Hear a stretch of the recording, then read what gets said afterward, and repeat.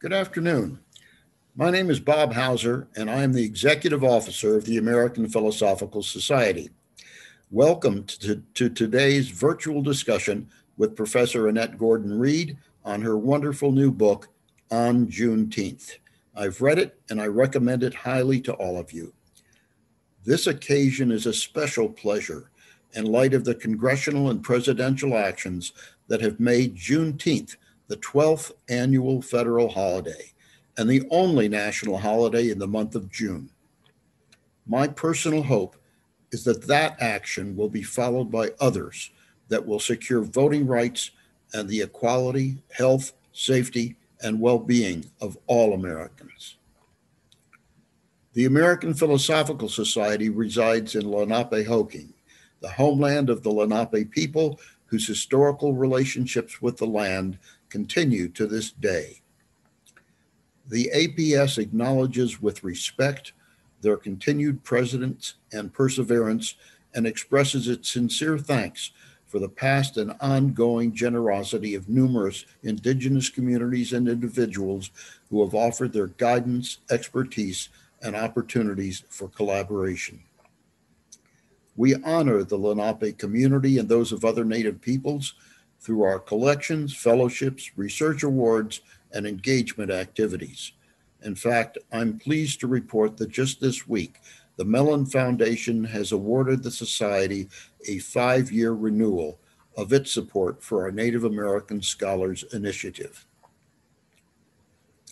For those joining us for the first time, the American Philosophical Society was founded by Benjamin Franklin in 1743. The Society is a catalyst for the discovery of new knowledge. Election to membership honors those who have made exceptionally significant contributions to science, the arts and humanities, and public life. The Society promotes research by providing over $1.5 million in research grants and fellowships each year, primarily to the younger scholars who need the support the most. Our library and museum collections and research centers serve scholars and visitors from across the globe. Please check our website, www.amphilsoc.org, to learn more about what we do and for news of forthcoming events. While some of our facilities will remain closed, the museum exhibition, Benjamin Franklin Citizen Scientist, originally scheduled to open in April 2020, will in fact open to the public on the last weekend in July. Given the topic of this afternoon's discussion, I think it is especially important to note the shameful history of the Society with respect to issues of racism and inequality. Most of our nation's founders were early members of the Society. The APS had Thomas Jefferson as its president for 17 years, during most of which time he was either vice president or president of the United States. While we at the Society continue to admire Franklin and Jefferson and other founding members for their key roles in the formation of our nation, for their leadership of the Society, and for their devotion to science, education, and other noble causes, we are also much aware of their faults, most significantly their slaveholding. In more recent centuries, some APS members were leaders in the invention of so-called scientific racism and in the eugenics movement. Now, we at the APS are committed to sustaining the better parts of our institutional legacy while working towards a future of inclusion, diversity, equity, and access. That's the APS idea. We are using Zoom webinar for today's discussion, so don't worry, you've been muted.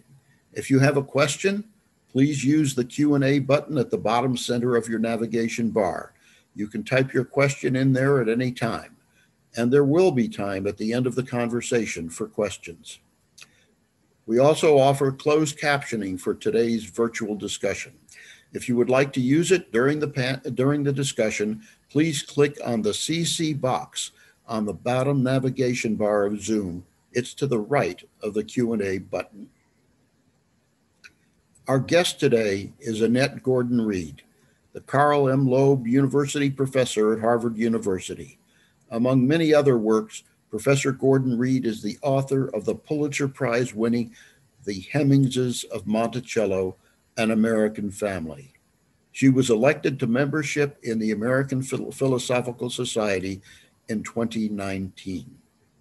With that, I am pleased to turn the discussion over to Dr. Gordon-Reed, who will be in conversation with Dr. Patrick Sparrow, librarian and director of the Society's Library and Museum.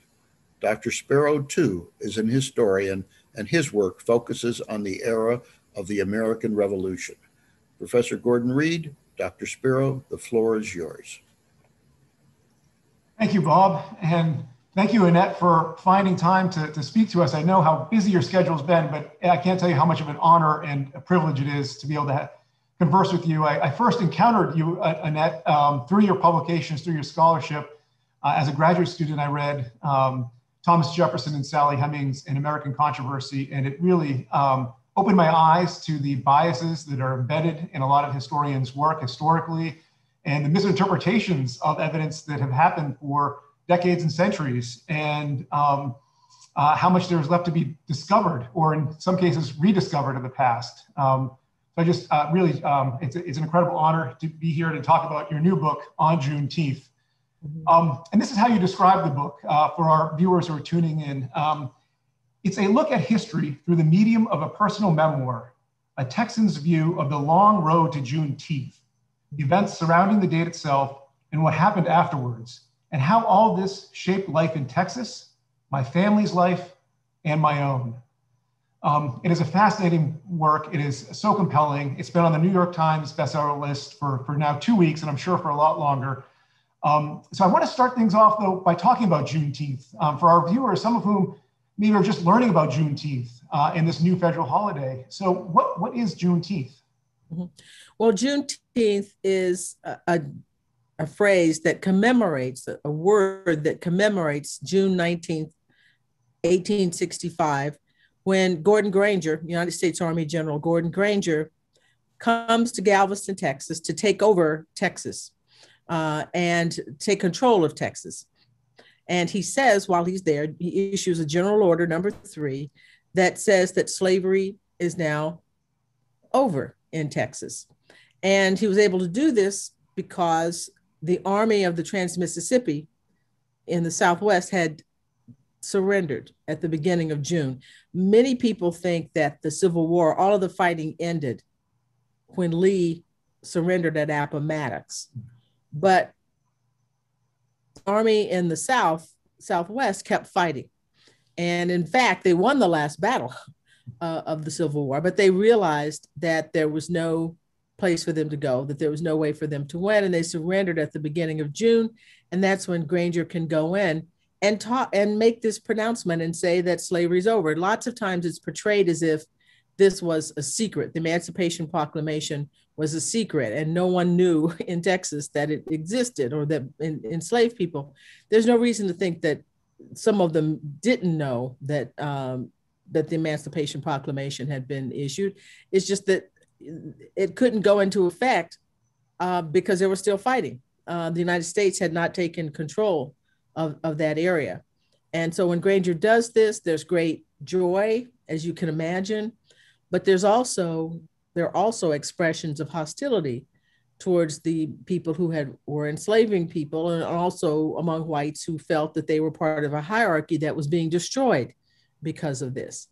And there are instances of people who were celebrating that they were whipped for doing so. So this is a day but they kept celebrating. That's the important part. They kept doing this. And for the past 156 years, Black Texans have celebrated Juneteenth. And then 1980, it became a state holiday in Texas, and everybody celebrates Juneteenth. And so that's the story. It's the story of how slavery ended in Texas, how the result of the final surrender of the Confederate Army in that area. And when the United States takes control and brings Texas, essentially, the idea is to bring Texas, preparing to bring it back into the Union. And so even though it's something that happens in Texas, it's something that applied or affected the United States as a whole and the world. I think, the end of slavery anywhere, emancipation anywhere, is a marked advance in civilization, and it has implications for human rights all over the world, I think. Thanks. So as you describe your book, it's also a personal memoir. I didn't know if you could talk a little bit about what Juneteenth meant to you as a child growing up in Texas, and now as an adult, thinking about Juneteenth as a federal holiday, but also looking back on your youth. Well, as a kid, it was a fun day. It was a day for, I say in the book, it was a day for excess. We drank soda water. We call it soda pop is what people in other part of the country would call it. But throwing firecrackers, barbecue, it was sort of like the 4th of July for Black people, a very personal day, and a day when adults got together, visited people's homes. My cousins were around, everybody. It was a fun day, and we really look forward to it. Now it means, I live in Manhattan now, so I don't barbecue. I have an apartment. I know we live in an apartment. I can't do that, but I still try to drink the signature red drink. It's soda water now. I've read that in the 19th century, the red drink was hibiscus tea. And that's what people started with. But red, and there's some questions about why red is important. Some people have a drink, some is red velvet cake, strawberry pie. Red is a motif. Red figures throughout this. And I've heard a couple of explanations. One, and you'll appreciate this as a historian, how different things get grafted on to stories. You don't know whether or not it's real or whether it's a modern incarnation, modern addition to the story. That red signifies the blood of people who suffered in slavery.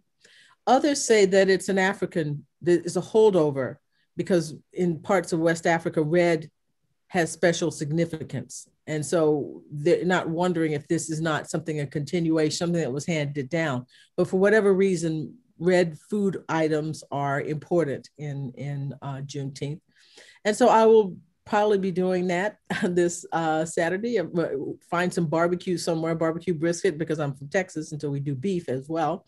And have some red drink and be with my family, because it's a really, family is at the essence of the holiday.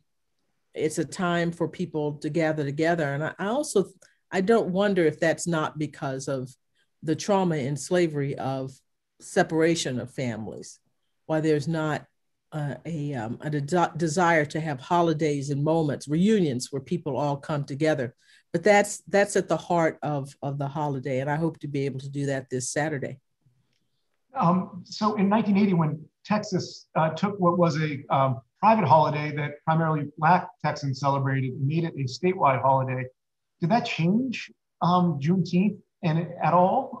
How does Texas as a whole now celebrate this holiday? And how do you think that might portend for our new national holiday?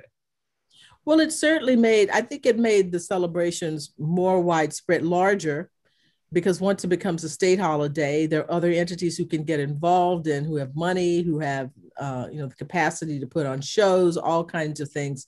It became, I think, an even bigger deal. Before it, someone asked me, is this something that we learned about in our classes? And I don't think we talked about it in our classes. This was a holiday that Black people carried forward over the years. But once it became a state holiday, then it just became more elaborate, and more people are participating. It's not just Black people, but white people. And I think that will continue as a national holiday. People will come up with new traditions. We'll keep the old traditions, I think, but come up with new things that are more connected to today, things that will attract young people. And I just have a feeling that it will be, it will continue I hope it will continue as a family day too, a time for people to get together with loved ones. That's great. I just want to take a moment to encourage all of our audience. We have over 200 people zooming in right now, to ask us any questions you want using the Q&A function. We're happy to expand this conversation to the audience as well with Professor Gordon-Reed. So Annette, I wanted to ask you a little bit more about the book and the way that you deal with history. You talk about the Texification of the United States. And when I read the books, I often felt like you were talking about Texas's history, but in many ways, you're also talking about US history. And one of the things that you mentioned is that one of the problems you think about when people think about Texas history is an improper interpretation of its foundational moments or its foundational moment.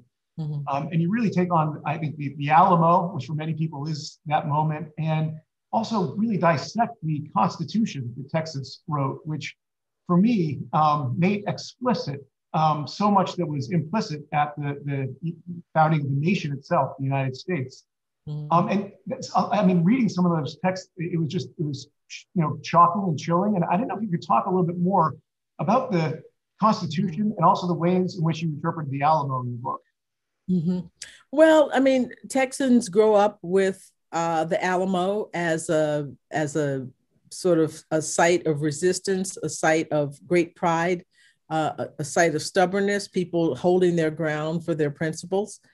But the difficulty is, and I say in the book, is that you have to examine what some of those principles were. They were the Texians, as they were called, were fighting for a republic. And the republic they created was one that explicitly recognized slavery. And I'm glad you make this comparison to the United States Constitution that, people argue about whether or not it's the slaveholders union document or not. But the United States Constitution refers to persons held to service. There's no explicit, statements about Black people and what they can and can't do. The Texas Constitution, the Constitution of the Republic of Texas, is explicit in its protection of slavery. It's explicit in its statement that people of African descent can't be citizens. It's explicit in the statement that Black people are not to be allowed to migrate to Texas without permission and reside there without permission. So it's a very, very, as you said, it's an explicit document, and it's a document that's about white supremacy, essentially, which makes me wonder how all of these sort of moves to sort of play down race and issues of race in history and in schools, how that could take place. There's no way to talk about the history of the Texas Republic without talking about race, because it's right there in the document. And you can't get around it. People, as you well know, people in the 18th and the 19th century talked about race. Mm-hmm. People act as if this is something that's a politically correct thing that we're just now making up and harping on. But it's always been a focus. It's always been talked about. And so that causes a problem, looking back to the Alamo, for someone like me, a Black Texan, who sort of grew up thinking about the Alamo in heroic terms.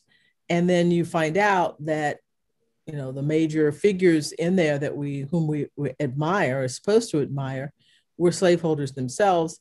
And you understand that the conflict between Texas and Mexico, one of the central conflicts was over the question of slavery. Mexicans were anti-slavery. In the sense they outlawed slavery. They looked the other way in their province, Texas, because they wanted the settlers there to sort of serve as a bulwark against Comanche. So they kind of looked the other way. But the Texians were always insecure about Mexico and whether or not they would move against slavery, the institution. So what do you do with this? How do you maintain this heroic vision, 100% heroic vision of these people when you realize what principles they were fighting for? And, there's a pitched battle going on right now down in Texas about what you can say at the Alamo, what docents and people are supposed to say at the Alamo. There are people who want them not to talk about slavery because they think it will make the Texans look bad. But what do you do with that? It's just an interesting idea that you hide things so that people will think well of folks instead of asking them to grapple with the complexity of this situation, and complexity of our feelings about this situation, I should say. Admiration for people who stood up for their principles, but also disdain for the principles for which they were standing up. It's complicated business, and I can understand, even though I don't agree with it. But people want to run away from that. That seems the safer thing to do. It's just not talk about it. One of the other foundational moments that you talk about is slavery in Texas, and putting it in a conversation with Jamestown in 1619. And you make the point that taking a global perspective on slavery and the various systems that went into it provides a more complicated, I think, and complete a picture of the origin stories of African Americans in North America. Can you tell us a little bit more about that? Yes, I mean, I think if you ask most people when the first Africans came to the Americas, or certainly North America, they would say in Jamestown in 1619. That's when the first Africans are here. Now, we know that there were Africans in that area apparently before, a few years before then, but that's the iconic moment of, first contact. But we know that people of African descent came to the Americas and North America with the Spanish explorers. And I talk about a man named Estebanico. I knew him as Esteban when I was a kid in Texas history class. He was mentioned in passing, but not really in depth. So I knew that he is considered the first Black person, a person of African descent of name that we know, who was in Texas. He was enslaved by one of the Spanish. He comes on this expedition that's 300 people, almost 300 people, that dwindles down to about 4. And he's one of the 4 survivors. And he and Cabeza de Vaca, whom I'm sure lots of people have heard, embark upon this trek after they're enslaved by Indians for a time.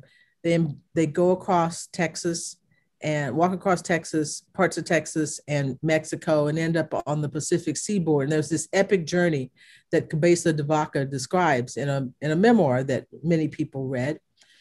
While he's doing this, Estebanico sometimes serves as a translator among the native groups and the Europeans.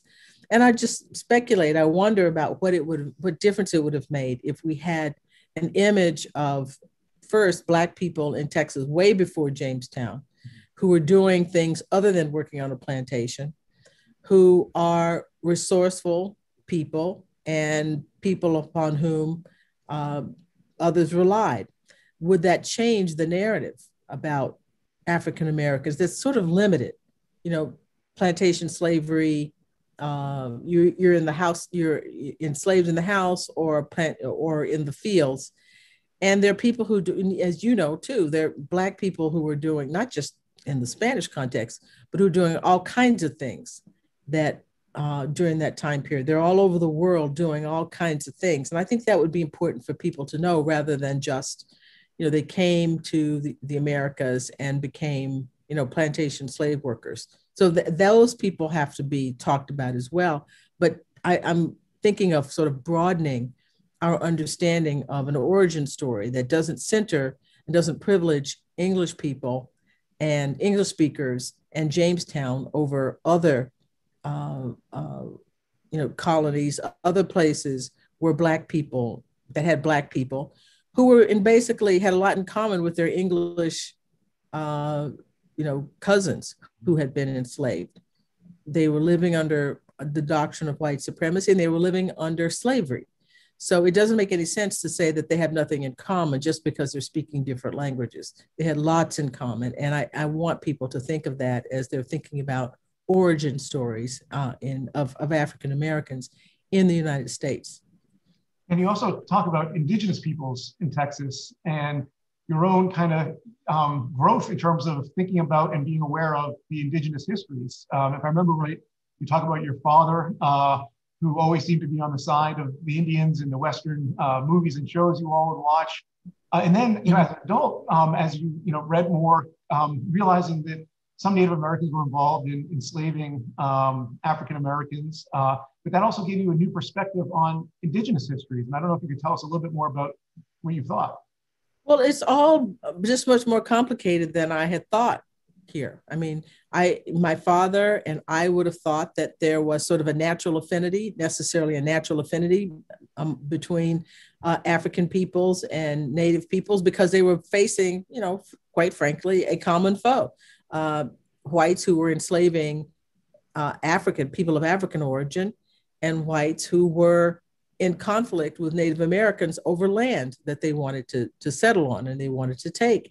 So it makes sense that these two people thought of things in the same way, but that's because I was grafting our sort of present day understandings about race onto these people and not realizing that they had their own categories, they had their own imperatives, they had their own agendas. Mm-hmm. And what a historian is, this is what I'm as a civilian, as a citizen, and so if we're thinking about these things as a teenager and as a young adult, that's the attitude I had. But as a historian, I understand that I do know that their categories aren't our categories, that they had their own lives. And part of what a historian is trying to do is to illuminate that. It's not about taking these people and using them to tell a story that you've already cooked up, that you want it to be. It's about trying to figure out what they were doing. It's a waste of time to go to the archive if you're not going to let yourself be influenced by it, or sort of take what you're finding to craft a way of telling the story of these people in the past. And they just wouldn't have had the kind of same racial sensibilities that I had. They wouldn't have thought of a natural alliance. I mean, some of them did, in fact, cooperate, but that probably is not on a racial basis necessarily. It's just the circumstances of that particular moment in that particular place made that the thing to do. And other places it did not. And indeed, as I've said, there were some Native peoples who held people of African descent as slaves. So that complicates the narrative quite a bit. And just as we are having a reckoning of race, we say the country is supposed to be talking about this now. I've read that even among Native peoples that between Blacks who had been part enslaved in the tribe, sometimes their blood relations with these people, they are now having some sort of a reckoning of their own at this point about those days. So, I love the end of your book where, after documenting all this history, coming at it as a Texan, you ultimately say that love, and here you're talking about love of Texas, does not require taking an uncritical stance toward the object of one's affection. In truth, it often requires the opposite. We can't be of real service to the hopes we have for places and people, ourselves included, without a clear-eyed assessment of their and our strengths and weaknesses. That often demands a willingness to be critical, sometimes deeply so. How that is done matters, of course. Striking the right balance can be exceedingly hard. I hope I've achieved the proper equilibrium. So could you tell us a little bit more about how you feel about Texas today? Well, I mean, I love Texas. I always like going down there. I could live in Texas. My husband, who is not a Texan, who's a Californian, who I brought to New York, supposedly for a couple of years, and that was a few decades ago, would not live in Texas. But I could easily live in Houston. I like Houston a lot, and I like Austin as well. It's a place that I love because of the experiences that I had there with my family, formative experiences that I had with my mother and my father, and my family, my extended family, friends.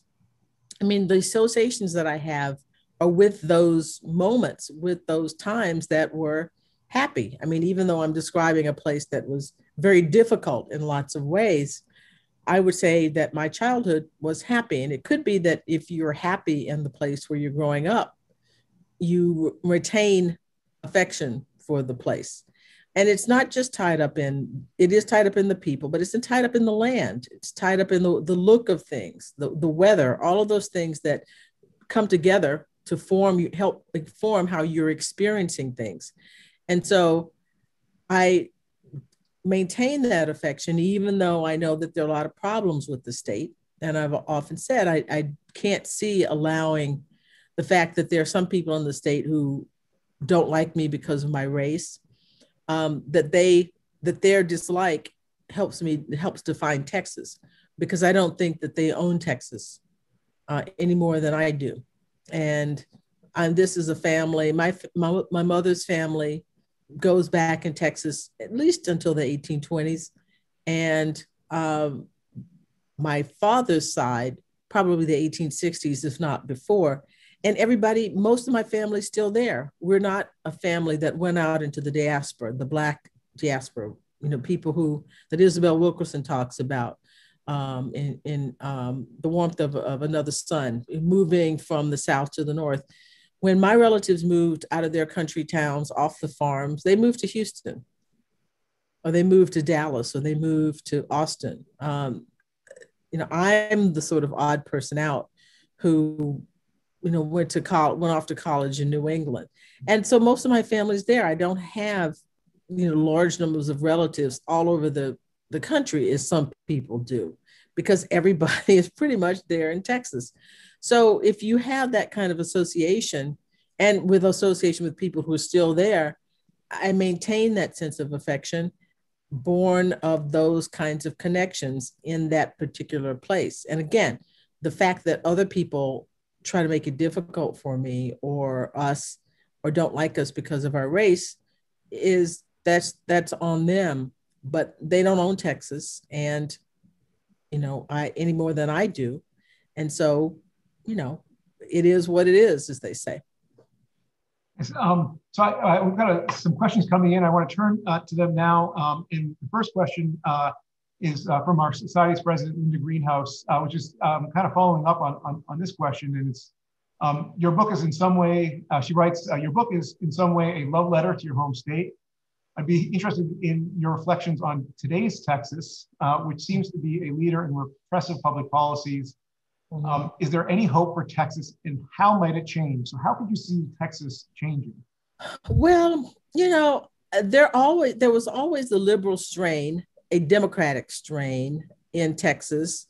Ralph Yarborough, other people. I mean, Molly Ivins, you think of that kind of Texan, a white Texan. I mean, of course, Black Texans have always been progressive because they've always been interested in changing their lives and making things better for themselves and better for the state as a whole. It's a tough time. It's a lot. I spend a lot of my time explaining Texas to people, because things that are happening there now, I was reading somewhere the other day that said that legislation that is being offered now and accepted now, when people tried to do that even like 15 or 20 years ago, maybe not even that long ago, would have gone nowhere. When I grew up, I think I saw a Confederate flag only rarely in Texas. It was mainly the United States, the flag in the United States, or the Texas flag, obviously. A few years ago, I was down there, and I happened to be on a sort of riding in the countryside, riding around in Texas. And I saw more Confederate flags than I had ever seen in Texas. The story about Texas when I was growing up was Texas, the Lone Star State, and that's the flag that mattered. The Confederacy was there, certainly, but that wasn't pushed in the same way as it is now. So this is a puzzling time, and it's a concerning time, because a lot of things that are taking place down there that are inexplicable. The move to stop teaching about race in class and critical legal studies, critical legal theory, which probably is, I cannot imagine, really is being taught K through 12 in Texas. Things could look bleak, but I do know I was remarkably heartened by the number of people who participated in the last election. They were out in full force trying to do the very best they could do. They didn't flip the state, but I think that genie's not going to get put back in the bottle. People are going to want they know now that voting, seen in other parts of the country, Georgia, for example, voting makes a difference. And it's going to be a pitched battle over this question of voting rights. But as I said, I'm heartened by the fact that people are motivated. People in Texas are motivated. And so I think there is hope for it. There is hope. It's right now, it doesn't seem like it because they're just between the grid, the grid in the winter, and now the grid in the summer, which is not going to be funny. If this is, well, it wasn't funny to begin with. People died in the winter time too, but it could be disastrous if things aren't brought under control in the summer in Texas. So even though things look bleak, I'm going to opt for saying that I think that the enthusiasm that I saw, the energy that I saw people bringing to bear in the last election, the fervor, the organizing, I think that there is hope for the future. Thanks. We got a lot of more questions coming in. There's a nice follow-up from Lasana Kazembe, and they write, thank you for your wonderful scholarship. Please share your ideas about how K-12 teachers might be able to integrate Juneteenth history into their teaching. Mm-hmm. Well, one thing about Juneteenth, we didn't talk about it in school, and we didn't have a chance to celebrate it in school because we were out of school by Juneteenth. But I think there are so many books that have been written now about Juneteenth that I've come into contact with since I've been doing this, talking about this book and so forth, of all ages. So some of those books would be helpful to people. I know the Gilder Lehrman Institute has resources about slavery, about issues of slavery and emancipation as well. And they have a lot of things, materials for teachers that you might want to sign on to their site. If you just Google it, it will come up, that could be helpful to you as well. I think reading material is really important. And there's so much age appropriate material out there that I think that teachers could easily find ways to incorporate this day and the issues that it raised in their classrooms. And another question from Margaret Gammy. I'm curious what celebrations were like when slavery ended in other states. Were there similar holidays, commemorations outside of Texas? Mm-hmm. Well, I'm told that they celebrate April 3rd in Virginia. I think it's April 3rd, with the fall of Richmond. I was reading the other day that there's a day in Florida, in St. Augustine, that people celebrate. This is the wonderful thing about Juneteenth as a holiday. I meant, emancipation was a process over time. The Emancipation Proclamation, the fall of Richmond. You can listen to lots of different things where pockets and groups of Black people were, achieved emancipation. And this is a day, it can be a day, I hope it's the day when people talk about all of those things, about African-American people on their own running away from plantations, emancipating themselves by leaving plantations. And so Juneteenth, I would hope, would not only be about that day, but we would talk about, that's a good point, we would talk about the other days that people have that are sort of pivotal points for them in this process of emancipation. Alyssa Warwick has almost a natural follow-up question to that, which is, how do you think a national holiday of Juneteenth will impact local emancipation and freedom celebrations? And so in some ways, is this Texification that you write about in your book perhaps going to intrude on what had been a lot of other local celebrations that were happening? Well, it could, but I'm not a person who's given to, there's always something to do. There's always the way to solve problems. The way to solve that problem is to talk about Juneteenth, as I was saying before, bring the sort of local things into talking about Juneteenth. I mean, the date has taken over largely because of the actions of Texas, and the Texans who have left the state have sort of brought the holiday into other states. And because Black Texans were so tenacious in keeping this going every year and creating a space for it and sort of predictable space for it over the years, it has come to be, that's why it ends up being the sort of marker of notions of emancipation. But I don't think we should leave these other things out as well. We should talk about all of them. The 13th Amendment, obviously, Emancipation Proclamation, Fall of Richmond Day, whatever the local celebrations are, you can talk about them. There's nothing that's written here that because Juneteenth is the national holiday that we must not talk, we will cease to talk about these other places. I think that's more of an occasion to talk about these other places that have their own understandings about emancipation and add to the mix. It doesn't have to, it's not either or. Okay.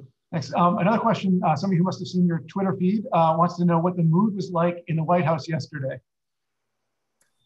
It was intensely happy mood. People were laughing and smiling and talking, people that you would not think of as having much in common. I saw Congress people who would be natural enemies in a political sense, talking to and laughing with one another, standing close talking and seeming to sort of revel in the good feelings of the moment. So it was an ecstatic time, and just with lots of happiness and joy that this day had come to pass. So I want to turn back to the memoir aspect of this book again and ask you something that I've often wondered. One of your sentences really brought it out to me, which is, it is possible, very likely actually, that my time in Texas prepared me for the work I do as a historian of the early American Republic. Mm-hmm. So I was wondering, when you entered law school, Harvard Law after Dartmouth, mm-hmm. What did you anticipate your career being 20, 30 years down the road? And when did becoming a historian specializing in Jefferson and in the Republic come into being, and how? Well, when I entered law school and when I graduated from law school, I went to work for a law firm. I didn't think that I would be doing that forever, but I did think that I probably would be a lawyer forever. And I had in mind being a lawyer with the possibility of maybe writing things on the side, which is hard to do if you're, certainly it's impossible, near impossible to do if you're a young associate at a law firm, to spend the time that you need to write other things and do your billable hours. So I thought that I might end up as an attorney working in government, some sort of what I would say a do-gooder organizations, arm of the government that I would feel affinity for. And that's what I thought I would be doing.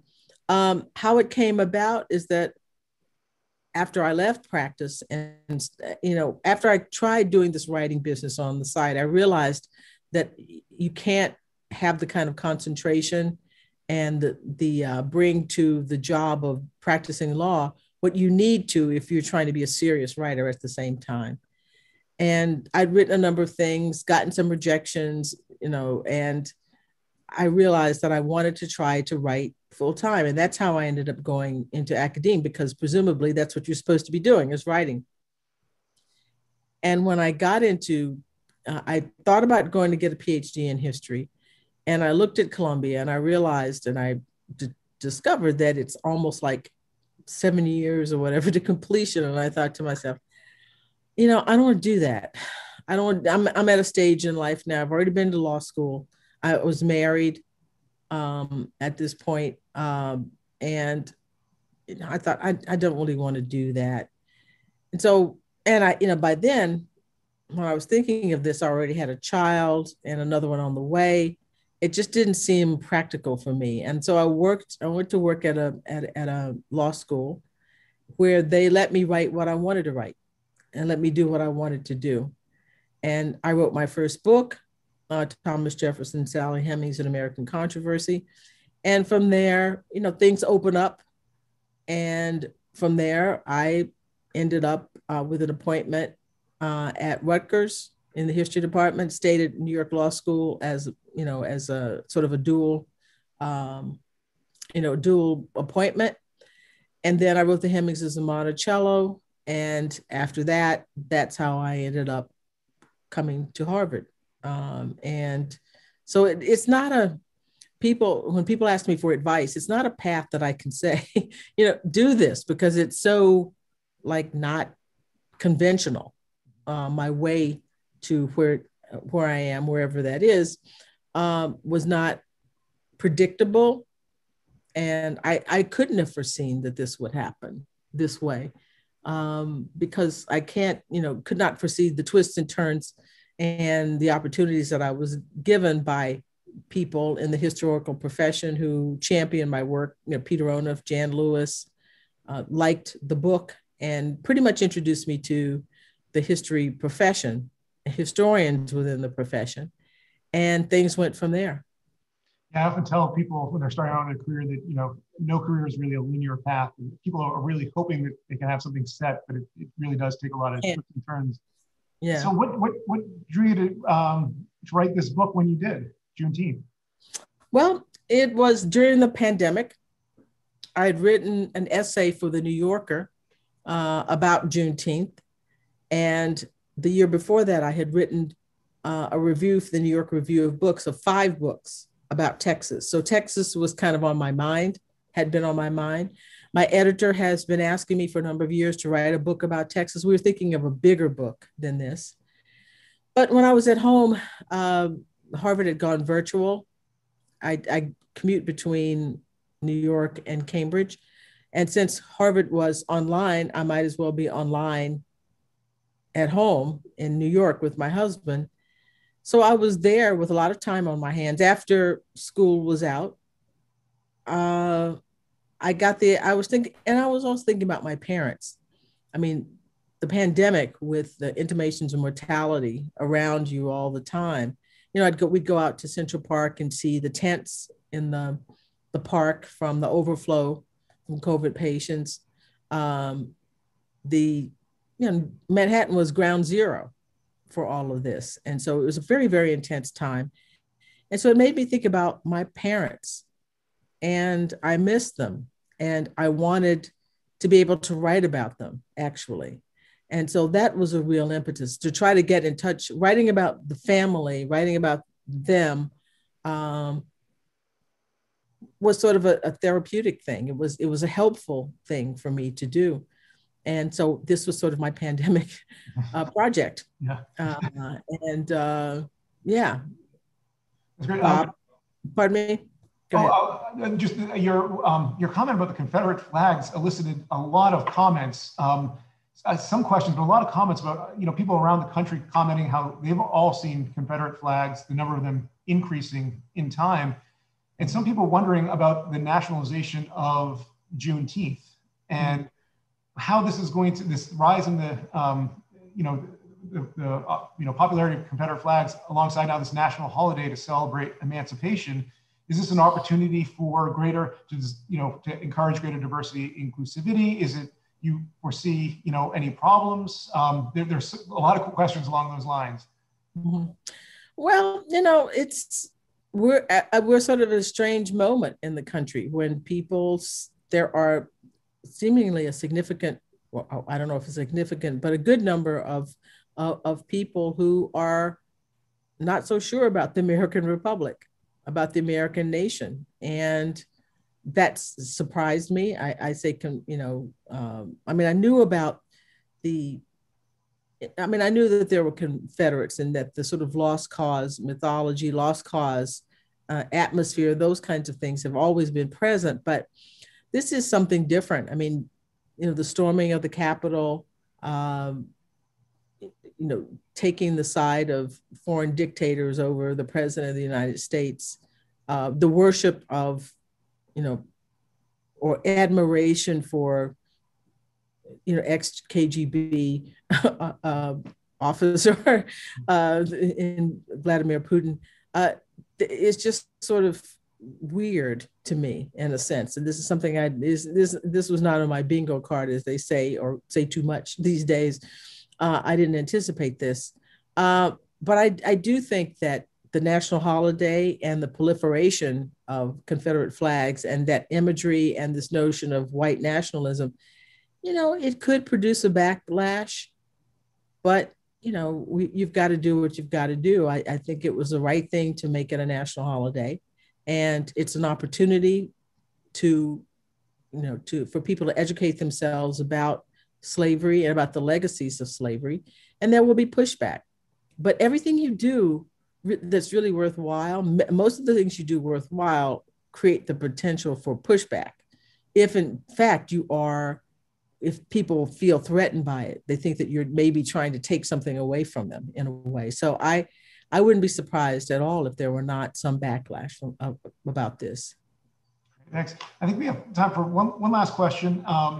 And I wanted to ask you about a little bit more about Texas today. And you write, it would be almost impossible today to convey to children who live there now how different their Conroe, is that how you pronounce it? Yes. Is from the one that I knew. So I don't know if you could tell all of us what Conroe is like today that is better than it was when you were growing up, different from, and also where the biggest challenges are in Conroe today. Well, it's different in the sense that it was much larger. I mean, it's much, much larger. It was listed as the fastest growing, town in the country. I mean, there were like maybe fewer than 5,000 people when I was growing up there. Now there's some over 80,000. I mean, Houston has spread out towards Conroe. Before there was basically a pine forest between Conroe and Houston. And now Conroe is more like a bedroom community to Houston, much more diverse than it was when I was growing up. Tremendous problem in some ways with drugs. And so crack made community life more difficult. And then we have the issue of mass incarceration after the war on drugs, where, so many people in the town were caught up in all of that. So it's not the height. It wasn't, I almost thought of it as an idyllic moment when I was a little kid growing up there. And I don't think maybe kids think of that, maybe that's just a part of being a child, but it's much more dangerous now than it was. I mean, we didn't lock our doors. It was not, I never felt fearful in the place, but with the advent of drugs, the bringing of drugs and so forth, that sort of changed. So that's one of the real challenges, is what you're going to do for young people of color in Conroe and in places like that. Can they really be incorporated into the town in a way that gives them an alternative to that kind of thing? So that's the biggest challenge. There are now Black principals of the schools, which would have been inconceivable when I was growing up. Just much more, the social atmosphere is much easier now. You don't feel the sense of tension the way that I felt as a kid, because you knew that if you went into certain territory, you were in white territory. And that white territory was downtown. It wasn't not some sort of, enclaves on the outskirts or whatever. And you don't really have that anymore. I feel at ease. I go to Walmart and I see white grandmothers wheeling around. They're obviously mixed race grandchildren in shopping carts, in the shopping cart thing, the seat there. And that wouldn't have happened when I was young. So people and more diverse people are able to do more of what they want to do. So social relations are easier, and that's a good thing, but they do have these other kinds of problems that they have to deal with. And you yourself have become something of a figure in town. If I remember right, there's a bust of you and a mural of you in town. Yes. What is your relationship to the town in that way? What role do you try and play in the town? Well, I haven't played any role in the town. This was the result of some people in the town, who were very kind people in the town, who wanted me to be remembered. And they put those things up. I went down for the bust unveiling, and it was, it's amazing to think from where I came, that this would happen. I'm just sorry that my parents weren't alive to see it. Yeah, no, I think it's a testament to your incredible scholarship. And I encourage everybody that's zooming in to read On Juneteenth. It's a remarkable book, and all of her other books. They really will change your perspective on our country. Thank you so much, Annette, for taking the time. This has been a real, again, privilege and honor for me to converse with you about this book. I'm glad to be here. Thank you so much. Thanks. Goodbye. Bye.